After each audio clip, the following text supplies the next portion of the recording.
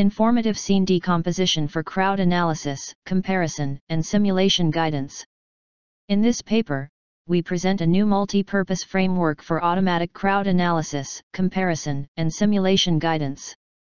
Crowd simulation has been widely used in different fields, such as games and movies, architecture design, virtual reality, and so on. To make the behaviors more human-like in simulation, real-world data has been increasingly relied upon. This is facilitated by the fast development of cheaper and accurate sensors including cameras. Meanwhile, with advanced data processing algorithms, more and more data becomes accessible.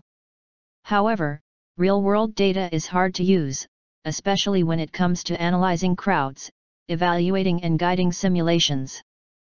A typical scenario is that a video is provided to a simulation animator or engineer, and he or she is asked to set up simulations accordingly, so that simulated agents mimic real human behaviors. However, by simply watching videos or computing naive statistics doesn't solve the problem at all, because there are several challenges in dealing with real-world data, which inhibits its usage in practice.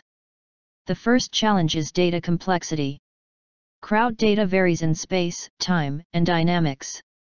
In trajectories extracted from videos, which is one of the most prevalent form of crowd data, the space, time, and dynamics information is mixed and unstructured. This makes the initial analysis difficult.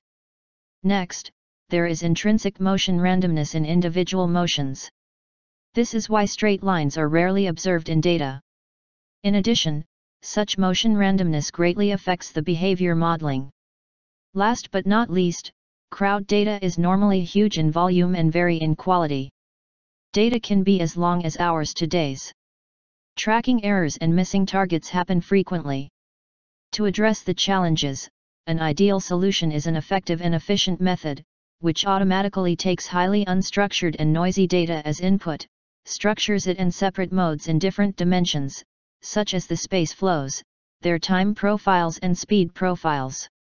By achieving so, a space, time, speed mode combined, can describe a unique activity in the scene. Further, since it is hard to know in advance how many such activities there are, the solution is also supposed to be able to automatically compute them, ideally to accommodate a potentially infinite number of activities. In this paper, our framework is based on an innovative method that can provide such capabilities. Formally, we propose, to our best knowledge, the first multi-purpose framework for crowd analysis, visualization, simulation evaluation, and simulation guidance.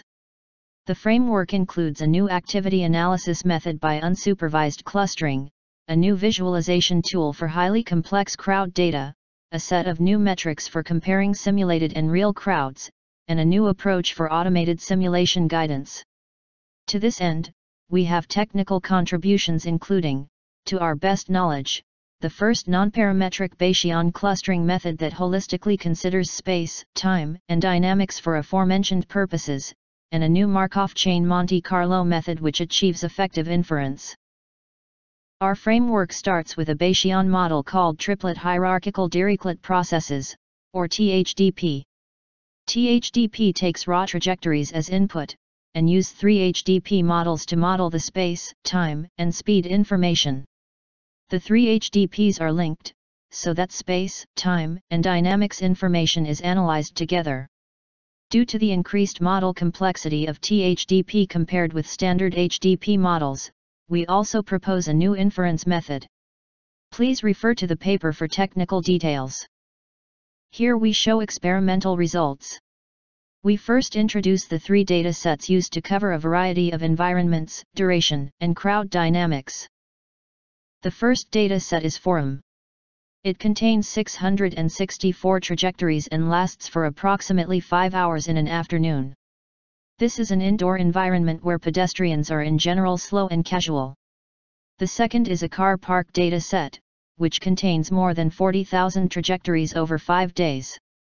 This is an outdoor environment where both pedestrians and vehicles are tracked. The last one is the New York Central Terminal. It contains more than 12,000 trajectories and lasts approximately 45 minutes. It is an indoor environment where the speed varies among different pedestrians. We first show that our visualization can help capture the space semantics. Here are the top 9 activities in the forum data set. With the environment information, we can speculate their meanings. The first flow is people coming down from the stairs and leave the building via the side door, indicated by 1 and 2. The second flow is people coming off the lifts and leave the building via the front entrance, indicated by 3 and 4. They happened in the beginning, which is early afternoon, so they might be going out for lunch. Next, we show results in the car park data set. Besides the space flows, first, we notice that many time peaks are captured for nearly all activities. This is understandable because the data is over several days. It shows that our model can automatically structure very complex temporal information over a long duration. Furthermore, it shows major activities in different periods of time. For instance, for this time peak, the top 3 space flows are the first, second, and the 6th flows. Also, the speed profiles can help distinguish between the type of objects tracked. For instance, the 6th space flow has large mass distributed over 5 meters per second, indicated by the red box in the speed profile. Looking at its space flow, we can easily speculate that most of them must be cars. In contrast, the 9th space flow has large mass distributed in low speed region. Combined with its space flow, we speculate that most of them are pedestrians. After previous full mode visualization, we show conditioned visualization. Assuming users are particularly interested in a certain period of time, our method can show how prominent each space flow is within that period. In this case, the user is interested in the period indicated by the red box. We use percentages to indicate the prominence of each space flow. This is very helpful in identifying, for example, during rush hours, what major space flows are. Similarly, if the users are interested in a speed range, our method can also show how prominent each space flow is within that speed range. In this case, the user is interested in a speed range around 1.1 meters per second. We show the prominence of different space flows in the form of percentages. This is very helpful in identifying, for example, in what areas people in general tend to walk slowly or fast. Of course, if given space flows in interest, we can show their time-speed joint distributions. Here are some examples. For each space flow, the time-speed distribution shows how speed distributions of the pedestrians on this flow changes over time. This is helpful in identifying, for example, when congestion might happen, where it happens and how serious it is. One benefit of having probabilistic models is that we can also identify anomaly trajectories. Note that these trajectories are regarded as anomalies for many reasons. It can be their spatial, temporal or speed pattern. We not only are able to identify anomalies, but also can tell what factors make them anomalies. The triangle with the trajectory color indicates what factors contribute more. If the trajectory is closer to one vertex, say the space vertex, it means its time and speed profiles are very different from the others. For example, T1, the yellow trajectory, is identified as an anomaly. In the triangle, it shows that its space likelihood is relatively high, which means it has an unusual time and speed pattern. Another example is T2, its position in the triangle indicates that it has relatively normal space and time, but its speed is abnormal. Overall, our model provides a rich visualization for anomaly analysis. Our method can also compare simulated and real crowds for simulation evaluation. To look into what information is important when setting up simulations based on data, we set up 4 scenarios where more and more information is provided to the users. Random is the basic setting where users only know roughly the starting and ending areas and have to estimate the other parameters by watching the video. SDRTS is where space, time, and speed information is provided. The rest is in the middle. We ask the users to try their best to set up simulations in different settings. We first propose various average likelihoods as metrics. Different average likelihoods, or AL metrics, evaluate different aspects of the simulation. We show the results on the overall performance, or dimension-specific performance, such as space only, space-time and space speed. Here only numbers in the same color should be compared.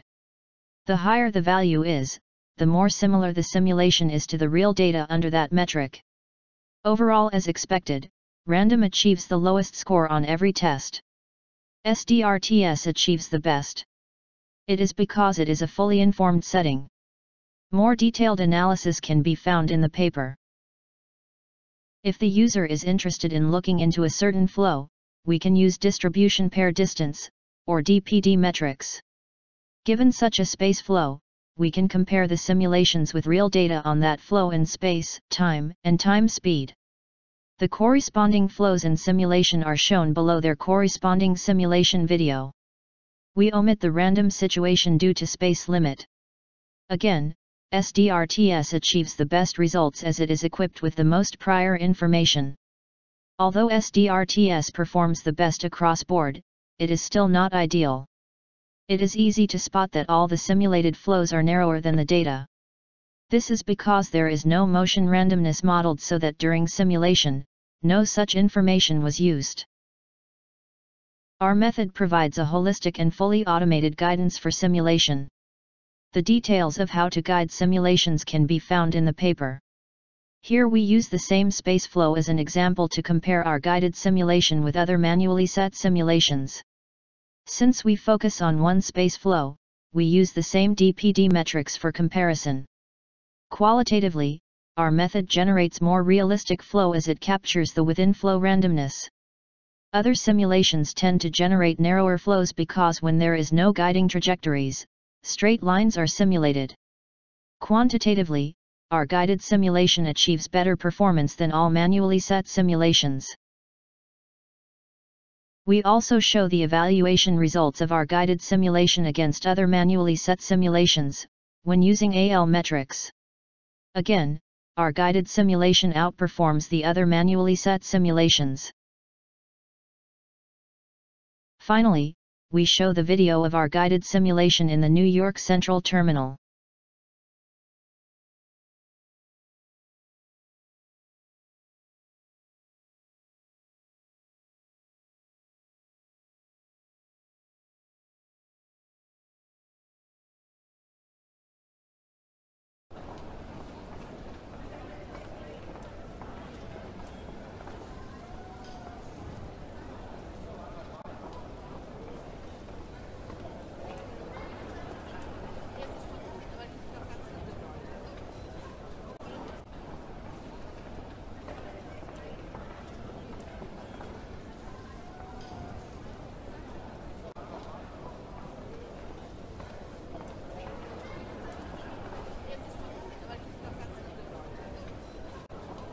In summary, we proposed the first multi-purpose framework for crowd analysis, visualization, simulation evaluation, and automated guidance.